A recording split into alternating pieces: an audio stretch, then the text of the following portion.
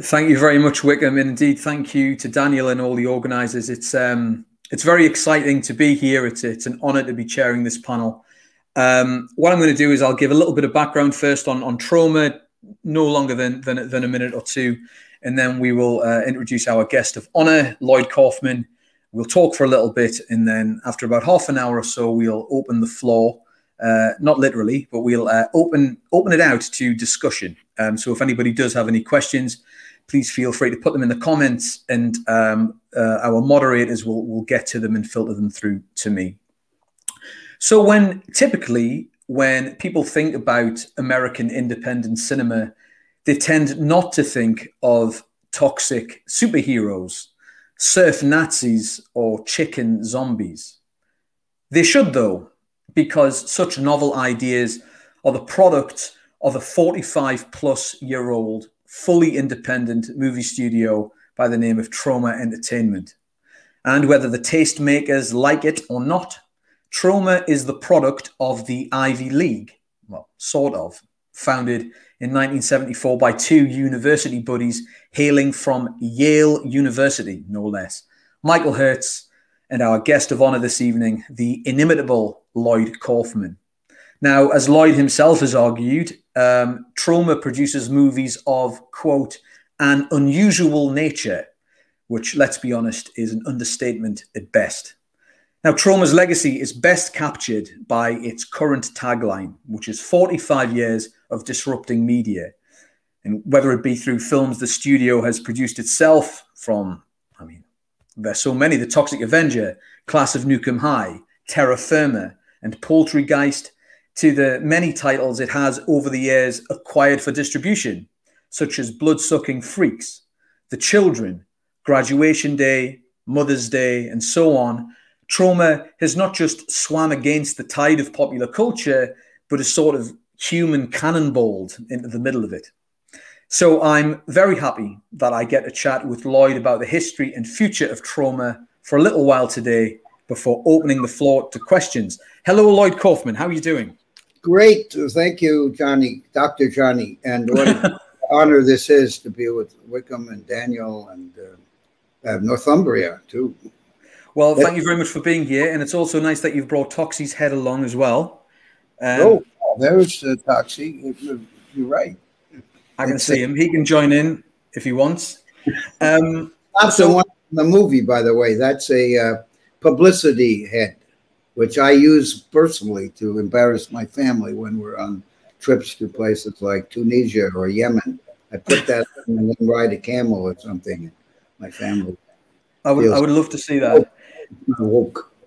Okay, so what we'll do is I'm going to start not quite at the beginning, actually, because I don't want you to get bogged down too much on the earliest days of Troma. But I do want to start in the late 1970s into the early 1980s, before The Toxic Avenger dropped and before history as we know it changed. So you've said on numerous occasions that unlike the likes of Roger Corman, Troma has never really responded to mainstream hits. You've never gone out of your way to replicate a popular big hit like Corman did with Carnosaur and Jurassic Park, for instance. However, you were operating at a time when there was a lot of lucrative independent genre films being made after Halloween and whatnot. So I guess I'm wondering, was Troma in any way inspired by that very vibrant, buoyant time of independent commercial filmmaking? I think Troma, who started in 1974, Michael Harris and I began the company. So we're into our 48th year of movies of the future. Started 48 years ago. At any rate, the point really is that I don't care to work with stars. I'm a narcissist, and it's all about me. It's about the director. Being an, how do you say it? What do they call it now? Enlightened, empowered? No, and some nasty word they call bourgeois. At any rate, I speak French. I learned it as a 5-year-old at home and in summers in France. So I could read the Cahiers de Cinéma when I was at Yale. The Film Society had a huge stack of these magazines. Nobody read them, except I read them, and got brainwashed by the auteur theory of filmmaking, which states that it was propagated by Jean-Luc Godard and Chabrol and other post-war French journalists transitioning, not to women, but to filmmakers. And I mean, some of them may have transitioned to women. I'm not quite sure. But the point was, I bought into the fact that the auteur theory requires the heart, soul, and brain of the director to overpower the film and to be the soul of the film. And I stupidly bought into that, which is why I decided, thanks to my good friend LSD, when I was in my last year at Yale, I had 2 job offers, one to work on a Barbra Streisand movie and in LA, in Los Angeles, and one to work for a crappy little company in New York. And I chose the crappy little company in New York because I thought it would force me to be true to my artistic ideals, whatever they would be. So I met John G. Avildsen, who was a great friend for 50 years and a very important influence on my my oeuvre, as we say. Now, it's incredible because, you know, my experience of Troma was in the video store and being sort of lured in by the lurid box art and whatnot. At the time, I mean, you know, not that I knew anything about Cahiers du Cinéma then, but certainly I think it's fair to say that not many people would associate Troma with that school of thought. But what you're saying is that, well, you embodied it to a degree. Is that a fair assessment, or are you being facetious? Oh, that's a very fair assessment.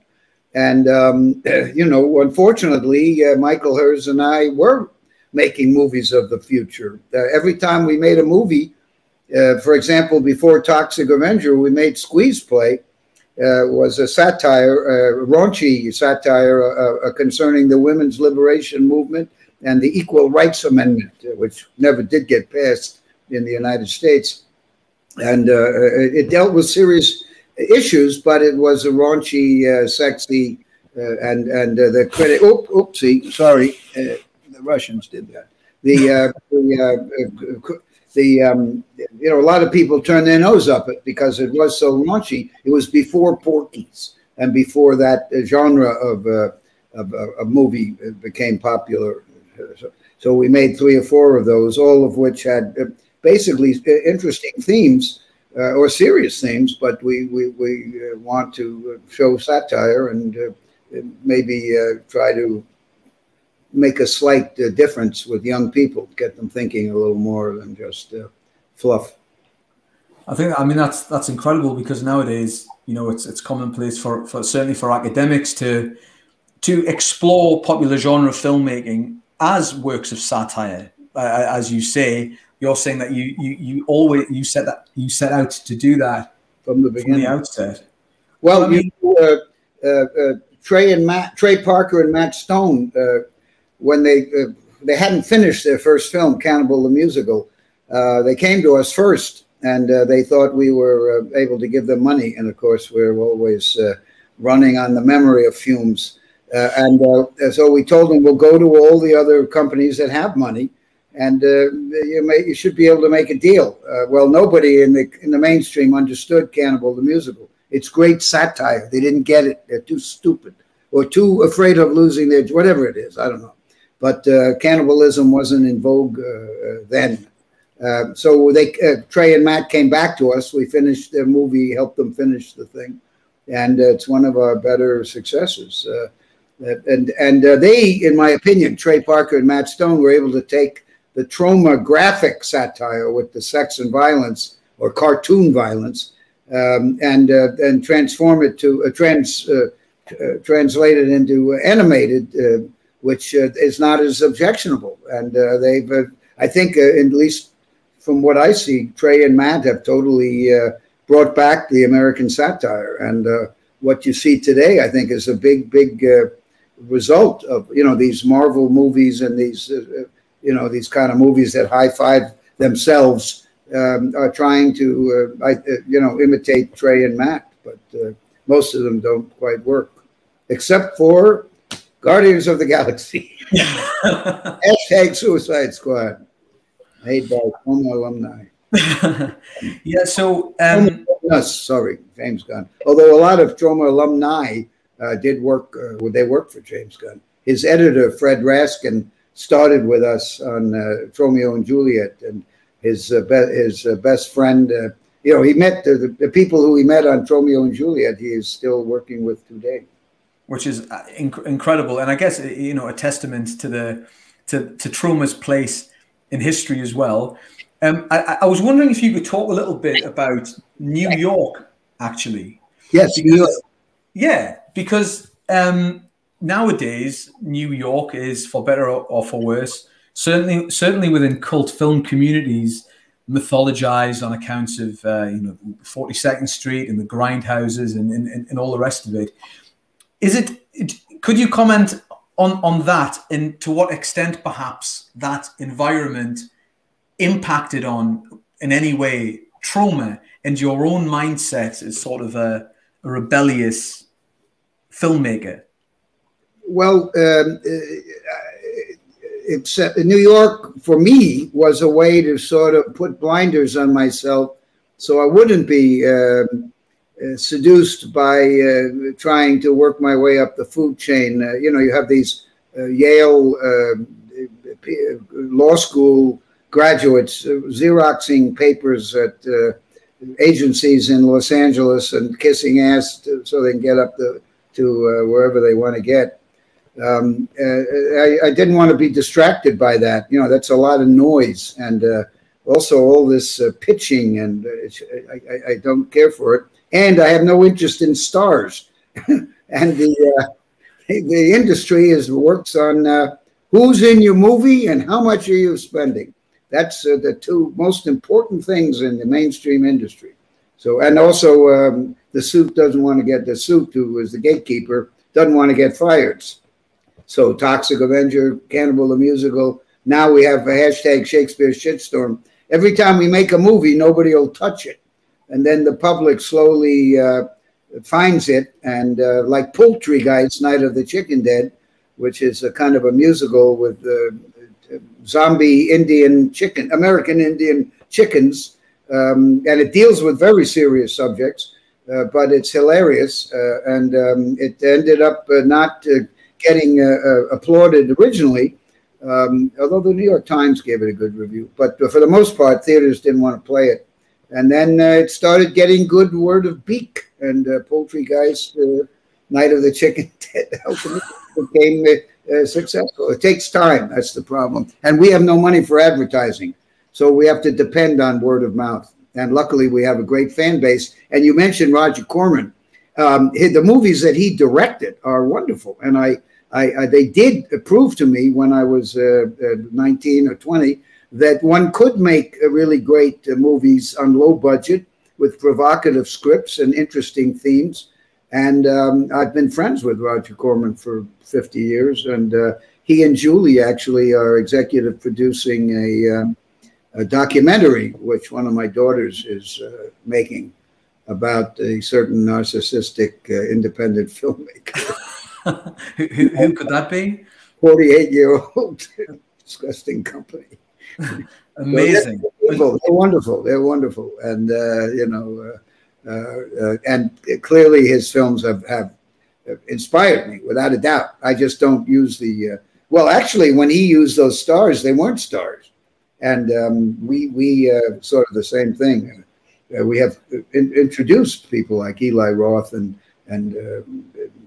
Samuel Jackson and the late Paul Walker, and you know, there are quite a number of people who started in our movies, Vincent D'Onofrio. But I didn't, you know, have no interest in I'd rather have somebody who looks like a fast food worker for Poultry Guys to somebody who looks like a high school student, rather than use Taylor Swift or some.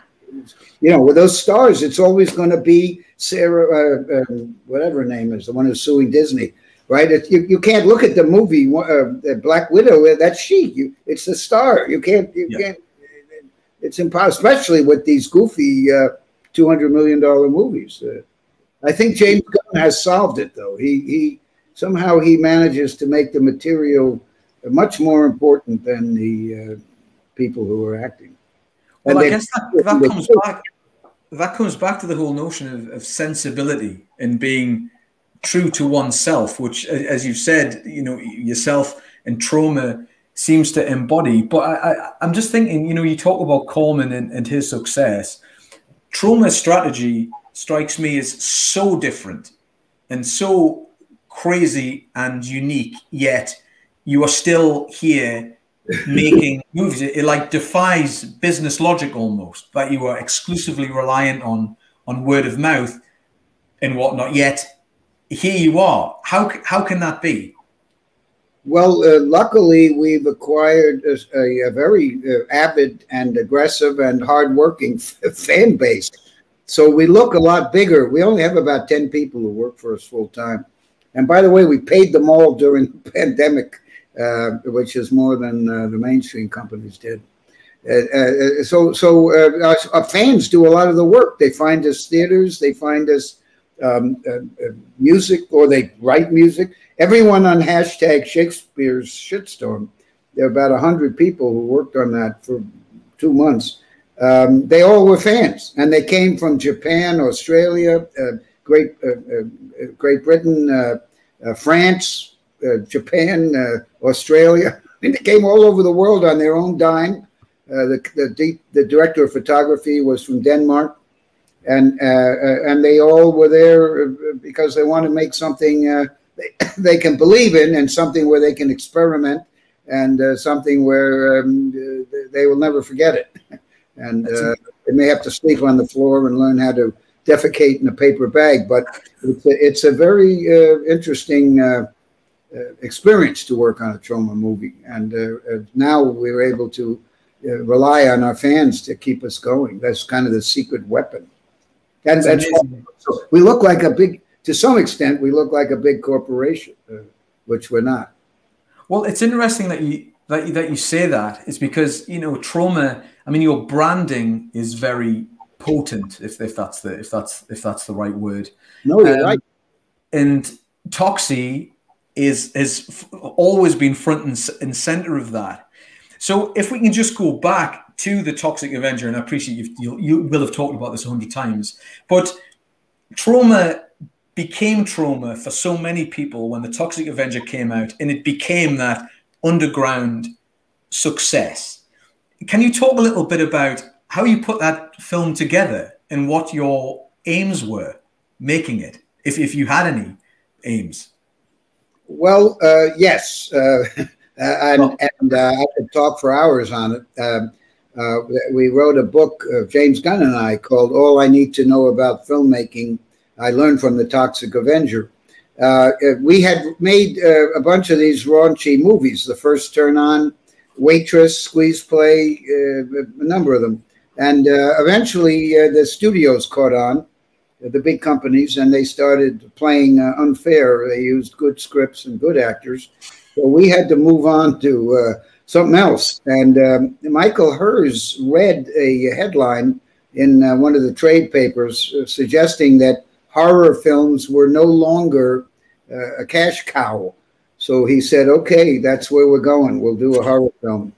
And I like comedy. So eventually, it took a long time to figure it out. But I'm a big Frankenstein fan, and I always wanted the, you know, again, I'm 75 years old. So the stuff I watched as a 13-year-old or 10-year-old or 15-year-old were, you know, the Universal horror films. We didn't have Texas Chainsaw Massacre or the Class of Nukem High to look at in those days. So finally, I wanted the monster to live, and I realized he should be a good guy, a hero, and my wife and I would go camping a lot, and everywhere we went, there was some kind of McDonald's garbage. It wasn't biodegradable in those days. There was always trash, no matter where we went. And I remember seeing a frog that was hopping along with those plastic things that hold beer cans, so you can have 6 beer cans. And somehow its foot got stuck in it, and it was, you know, it probably would have died if I hadn't have stepped on the frog and crushed it to death. No, that's not true, actually. That's not true at all. I'm a big animal rights fan, but I do have I kind of enjoy the idea of kind of, well, I prefer the death by malted milkshake machine, or you know, pizza oven, or gym equipment, kind of benign things.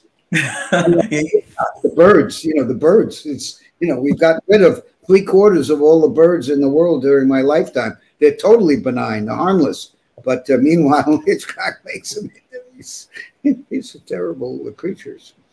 Wonderful. All of his, many of his deaths are from benign sources. It's funny because when I saw Toxic Avenger for the first time, it was on VHS, and I think a lot of people saw it on VHS for the first time. And around about that time, there was a lot of people saying that video is it's gonna kill the cinema. Yes. And all the rest of it. Did you feel that way at the time? How do you feel about? No, that's ridiculous. The MPAA, which is the American version of your censor, is owned and operated by the major conglomerate, the major oligopoly. And they use the same argument. Whenever there's new technology, they try to put a monkey wrench in it. So when VHS came out, they said, oh, we're going to lose copyright law. It's going to be useless. And we're going to have a tsunami of pedophilia, and the world is ending. And they tried to stop it. And we got into it right at the beginning. We luckily got in with Vestron, who proved to the world that horror films can work. The Toxic Avenger was the first movie of that type. It's not a horror film, but they were selling it for $200 a tape, and they sold 2 or 3 million. I think 3 million. Wow! And of course, we didn't get any of that dough, but so what? We got some. We got enough to stay in business. So the point is that you know, the new technologies, eventually the mainstream takes over the new technologies. And eventually Blockbuster, which was owned by Viacom, which owns Paramount and MTV and CNN and all those terrible things. Well, they're not terrible. I don't mean that. And Blockbuster killed all the mom and pop shops. And monopoly never works. Eventually it implodes. And of course, Blockbuster went out of business. They were horrible, horrible people. No question about it. Blockbuster. Oh, thanks to Blockbuster. What's that? I was just going to say, thanks to Blockbuster, that's where I saw Toxic Avenger for the first time. Your Blockbuster was different. Your Blockbuster was more franchises, where the owners they wanted to have a variety of films, which was the way to make money, not to have 50 copies of one movie and no copies of Terra Firma or Romeo and Juliet. So in England, we did okay with Blockbuster. I did some appearances there where nobody showed up. It was fabulous. I would have been there. People did show up, actually. Yeah. Forbidden Planet in London is a wonderful store, by the way. Even when I'm not appearing, I go there and see what they've got. It's terrific. I think go on. The UK, like, I don't know, has a special relationship to Troma, I think, insofar as that, obviously, our censor for so long was so notoriously censorious. In the Toxic Avenger, well, Nukem High, a lot of your movies did not fare well with the censor. So I remember when the internet was a thing, Troma had a real presence on the internet and was, of course, reissuing unrated versions of those classic movies. And around that time, I seem to remember, Troma, you were acquiring a lot of films to redistribute, to reissue films for the DVD age, films that you didn't produce originally, like The Children and Graduation Day and stuff.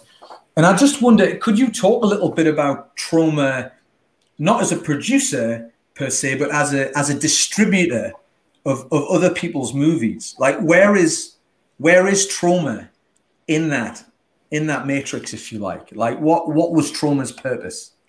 Well, if you want to call it a business plan, our idea from the start was to acquire a library of movies that we owned or controlled.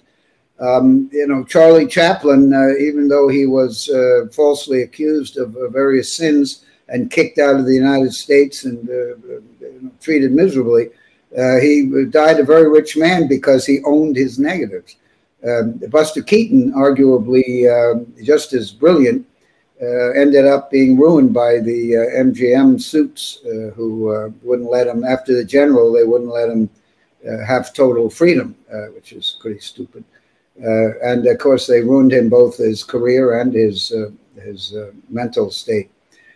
So we wanted to have a library, and that paid off, because when the VHS came in and the studios balked and sued the VHS makers, the public was loving it, loving the VHS, and these stores, thousands of video stores opened up, and they had to fill up their shelves. They would have taken the Dr. Johnny Walker sex tapes, and they would have been all over. They would have paid millions for that. And just kidding. They do pay millions. Yeah, we were lucky because we had a library back when video cassette came in. We had maybe 80 films, so you know they needed movies because the majors weren't ready for this. So they were taking us to lunch for quite a while. That's amazing. Of course, eventually the Blockbuster took it over, and that was the end of the gravy train, at least in that era. But it was a very interesting period. And we distributed, we helped them finish it, the Redneck Zombies. These young men came up from the South. They camped out in front of our building until we came to the office one morning, and they're there with a knapsack full of Redneck Zombies that wasn't quite done. So we agreed that we would finish it, and they shot it on 3/4-inch video. And as far as I know, Redneck Zombies was the first movie to be distributed to the public on video cassette, where that it was shot on video and no theatrical and no only videotape. And again, it looks different, and but it proves that if you have something entertaining and kind of meaningful, the public will support it, no matter, even if it's on toilet paper. But the majors are always a little bit slow to, although I have to say they're a lot cleverer today, because they've been able to kill off, at least in my country, they've been able to, the oligopoly is able to destroy all the anti-monopoly laws that we exist, and now they're coming after net neutrality on the internet, and YouTube and Amazon are in there with them, trying. The logarithms, in my opinion, are set against independent movies and not set for the same. They'll pull an independent movie off the air, even if it off of YouTube, even if it's been there for 10 years. We had put all our movies, hundreds and hundreds of movies, on YouTube for free. And about 8 years later, they closed our channel for community standards. And our fans went nuts. Our fans went crazy. And 48 hours later, YouTube put the channel back. But Michael Hers would have none of it. And that's when we moved everything to Troma Now, which is an excellent, it's the Netflix that Netflix should be. And it's great. It's got every movie. It's got about 1,000 movies and shorts and documentaries, and Troma Now, a lot of people think it's better than Netflix. It probably is. Probably more movies and entertainment from the heart, music videos and collectibles. People get dates on Troma Now. Do they really? Yeah, they meet each other, and not just dates, but sometimes they get an occasional nectarine or a dried prune. That's just a sample of the witticisms that come out of Shakespeare's shitstorm, which is based on Shakespeare's The Tempest, my favorite Shakespearean play. Well, you're an Ivy League man, so you know it goes without saying, really, that Shakespeare should be, you know, thrown in there yet again into a Troma movie. I mean, I do have what you've touched on an area actually that I would like to talk a little bit more about. So this will be I think my last question, and then we'll open it to the folks online. You're talking about algorithms and YouTube and the state of play today with independent movies. I mean, do you think what you've just described is the biggest threat, as it were, not just to Troma, but to independent movies everywhere, this sort of net neutrality idea? Well, net neutrality has been a great, well, the internet is the last, I should say was, I used to say is, but it was the last democratic medium. I made a little documentary called Independent Artists versus Corrupt Cartels. It's only about 10 minutes. You can see it on Troma Now and on our free Troma Movies channel. And it very convincingly shows you how the YouTube and Amazon are removing independent films, whereas for sex and violence or community standards, but movies that have serious violence. I mean, my God, the stuff on Netflix and Amazon that is permissible is, you know, there's a lot of porno on it. I just saw, it's a wonderful series. Judy, what's her name? Julie Davis. She wrote something crap. Forever, Somebody Forever. It's got much more sex than Troma could ever have. It's very good. In fact, Julie Davis is one of the leads of the Toxic Avenger reimagining, which is currently being shot in Bulgaria. Could you talk a little bit more about that, please? Because the people need to know. Well, it looked really great. I went over to Bulgaria and a nice 20-hour trip, and my back is, I have the most excruciating back pain. So, but Bulgaria is a lovely country. I would go back. It's landlocked, but it's beautiful and very good food, very inexpensive, and obviously a good place to make movies. They've got you know, labor that knows what to do and a good studio. At any rate, the movie is they're wrapping up pretty soon. It's got Peter Dinklage playing the Toxic Avenger and Kevin Bacon. So now I'm only 1 degree from Kevin Bacon. That's amazing. And the guy who directed and wrote, Macon Blair, fabulous young director who loves Troma. The script is better than the original Toxic Avenger. Casting Peter Dinklage, who is a wonderful actor, as Toxie is brilliant. It's a wonderful stroke, takes a lot of guts, and congratulations to Legendary Films and Macon Blair, who's a very good writer, director. If you've seen The Green Room or Murder Party, he also acts. And Elijah Wood is in the film. A lot of interesting people. And they're all very nice. Taylor Page, who stars now in Zola, has got a big part. A beautiful young kid named Tremblay. Great kid. They're full of beans. His father is a huge Troma fan. And a great kid. It's going to be a good film. And Macon Blair, brought home the bacon, as you know. So it's going to be, I think it's going to be really great. You know, I wouldn't, we got lucky, I think, very lucky. Well, you brought home the Kevin Bacon by the sounds of things. What's that? I was just I was riffing on Kevin Bacon having the surname Bacon. Yeah. Well, you got Macon and Bacon. Macon directed only one movie called I Don't Want to Live in This World Anymore. And it's wonderful, very original. I can't imagine it was a huge hit. But Elijah Wood is in it, and there's a TV star, female TV movie star. They're terrific, and it's a great movie. but it's it's quirky. It's not. It's clearly a work of art. So I think Toxies. I think the reimagining. It's going to be a good remake, a good reimagining, a good reboot. You don't go to jail for making a good sequel or reimagining, right? The Star is Born with Judy Garland and James Mason, third iteration, right? All Quiet on the Western Front, the silent movie, okay, but the sound movie much. I mean, the Evil Dead 2 was better than Evil Dead 1, and they're both brilliant. But all these fanboys who poo-poo the remakes, and if things go right, Uncle Lloydie gets a big check so I can make a movie, because right now the cupboard is bare. Well, I personally can't wait for it. But Lloyd, the questions are streaming in, so if you don't mind, can I ask some? I'll just ask some from the. I've got a little private chat here. Hopefully this will work. Okay.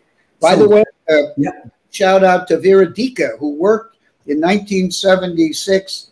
She was, I think, the continuity director on Squeeze Play, which was our first real success. And by the way, nobody wanted to play Squeeze Play. Not one, and this is before video cassette.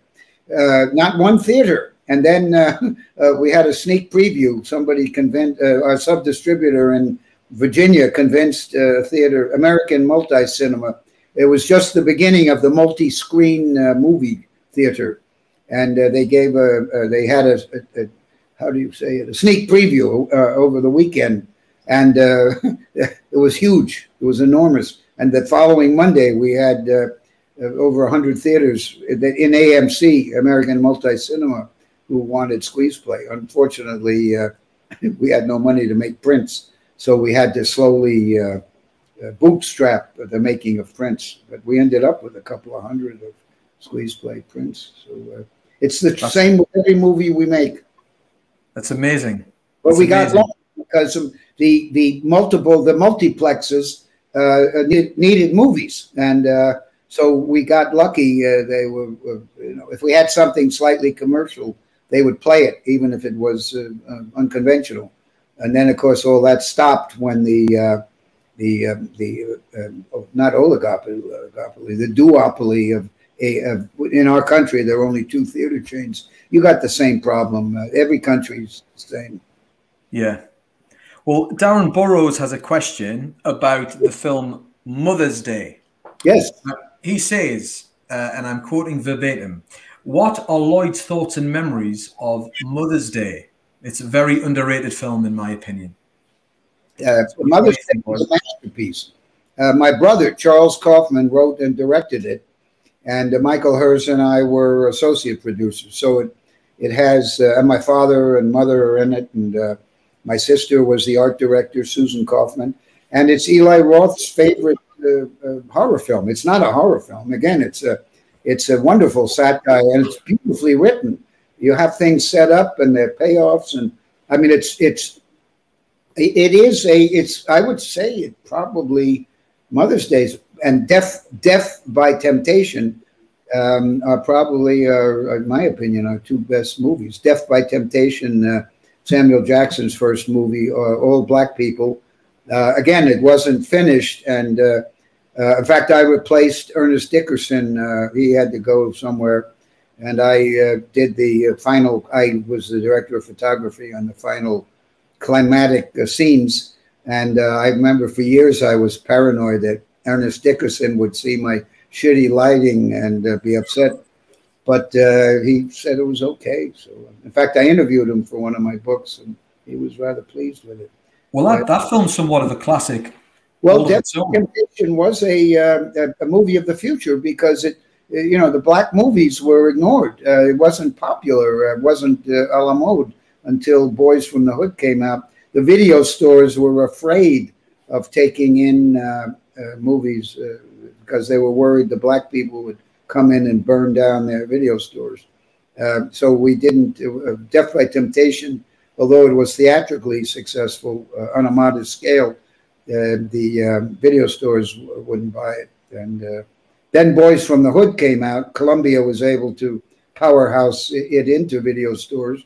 and again, a much more violent and not as beautiful as Death by Temptation, but it was a huge hit. But Death Temptation was ahead of its time, and Mother's Day the same thing. Mother's Day initially was a tough one, but it did turn out when it came out. We didn't distribute it when it came out because we got a big advance from United Artists Cinemas, United Artists Distribution, which was a spin-off from the old United Artists, and the monopoly. And they took full-page ads in the New York Times, and it became very successful. But it was X-rated when it came out, of course, unrated, as was a lot of our movies when they came out. Unfairly so. Unfairly so. Well, I mean, it's clear from what you're saying that you have a lot of love for the films that you've made and distributed, but also you point to the fact that Troma is not a one-trick pony, and the catalogue is quite diverse, in fact. So we have a question from Steve Jones on this topic. He says, Troma has such a distinctive filmic voice and champions the idea of remaining true to one's artistic vision. So of all your films, which do you think best captures Troma's ethos? Well, a great question. And you only have one. Well, right now, I mean, I usually believe that the most recent film is our best. And hashtag Shakespeare Shitstorm certainly is the most, other than Terror Firmer, the two of them are my most personal movies. I mean, I play Prospero in, I waited to do, I would have done The Tempest before Romeo and Juliet, but I was too young. I wanted to really be able to feel what went on in The Tempest, which is all about losing power and getting old and being banished. And I can relate to that since I'm banished deeper and deeper into the bowels of the underground, and I'm getting older. And Prospero was studied magic. I've been making movies for almost 50 years, which clearly is a form of magic. So the Tempest really, I think, is probably my most personal movie. Although Terror Firmer, which is loosely inspired by All I Need to Know About Filmmaking, I learned from The Toxic Avenger, my memoir made in James Gunn and I wrote it in I think 94 or 95. But hashtag Romeo and Juliet, I would say. I hope it can play in England or in UK somewhere. Maybe the Deptford Theatre, or we have a couple of theaters that play our movies. Awesome, fantastic. Well, university. Why don't you book it into the university? We'll have a Troma weekend, and the commissioner, my wife, was one of the producers of hashtag Shakespeare Shitstorm. She was commissioner of movies, of not a film, but of filmed entertainment for New York State for over 20 years, and was appointed by Republicans and Democrats. Well, we'll come over and meet you face to face and have a Troma weekend.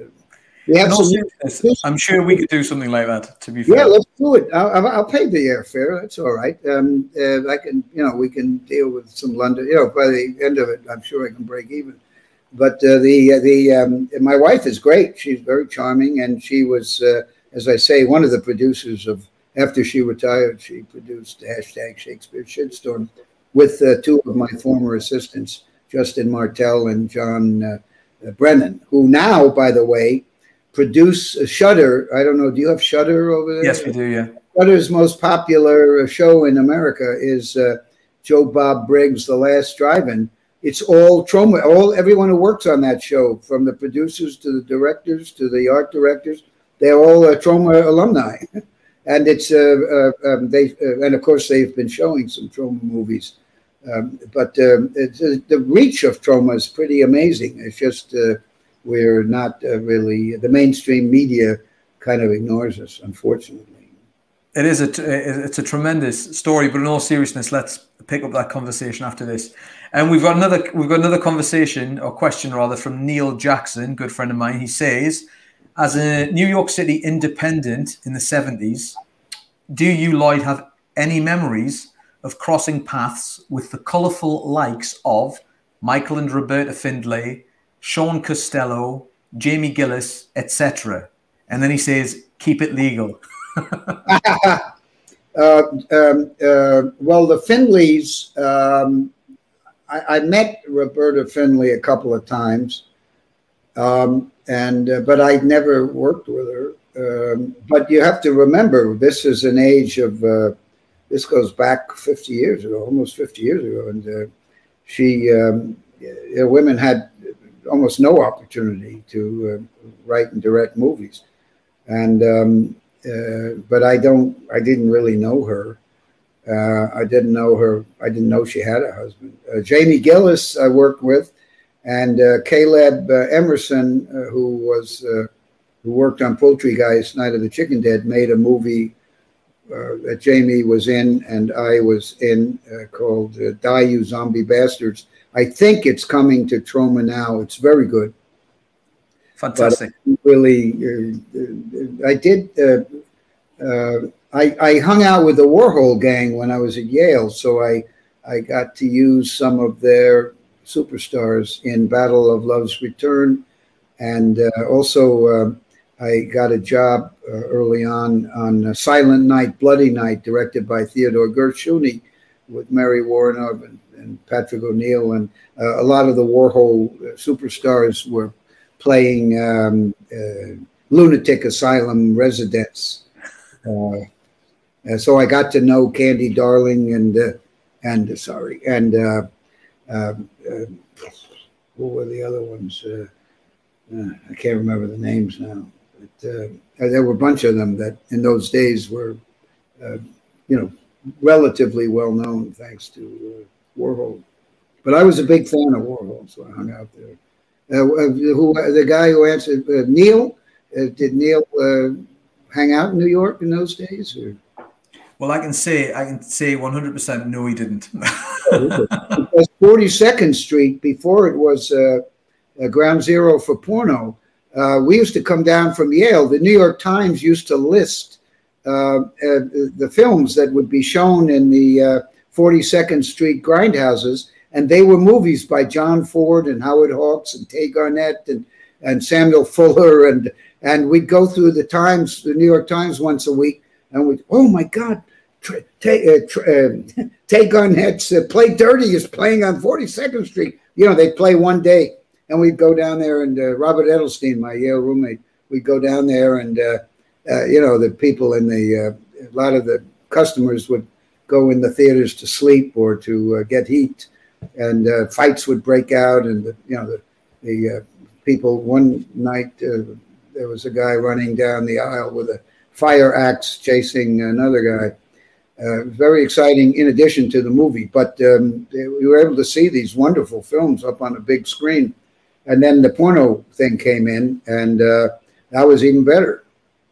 I mean, I've never seen a porno film, but well, in very much in that vein, we have a question. Well, sorry, the name's in that vein. The question is not. So this is a question from an individual describing themselves as Big Dick Black. That can't be true. And the question is, he wants to know Lloyd's thoughts on this. Before Wes Craven's Scream, Troma released There's Nothing Out There in 1991, which was a meta slasher with the character of Mike constantly making quips about the tropes of the slasher genre, helping him survive, something that Scream is regarded as having pioneered. Any thoughts on that, Lloyd? There's Nothing Out There?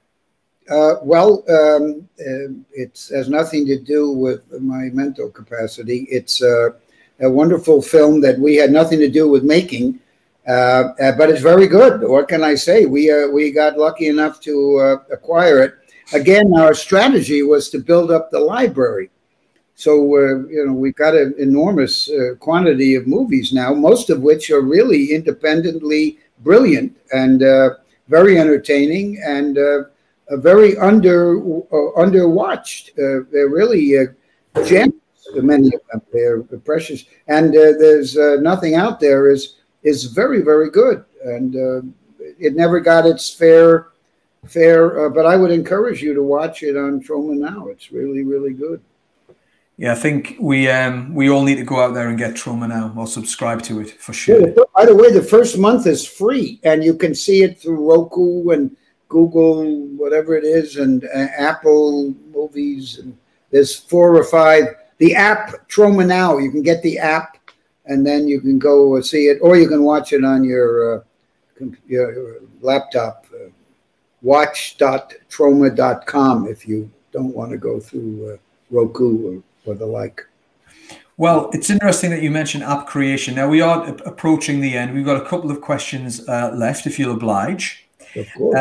We've got Victoria Timpanaro, who has a question. She says, having been part of indie film since the dawn of VHS and having its own experiences with online platforms, what will be the next phase of indie horror distribution? Is it app creation like Troma? Well, based on the past being prologue, as we say in the Bard's words, the picture is not very positive. Troma is really the last of the independent distributors. There aren't any that I know of. I mean, there are always new ones that come and go, but they can't survive because the deck is stacked against them. Your countries, France, Italy, China, Japan, they're all oligopolies at best, and the governments in many countries, like Portugal, where we just made a movie, the government and 1 or 2 companies control the entire market. So it's virtually almost impossible, I think, to start a Troma today. You know, everybody talks about how great the internet is, but if net neutrality goes away, then we're all going away. There'll be just you know, Marvel movies and CNN or whatever, BBC maybe. So it doesn't look terribly optimistic. And my guess is that, you know, somebody will, when I throw off these mortal coils, Michael Herz, well, he at some point will expire.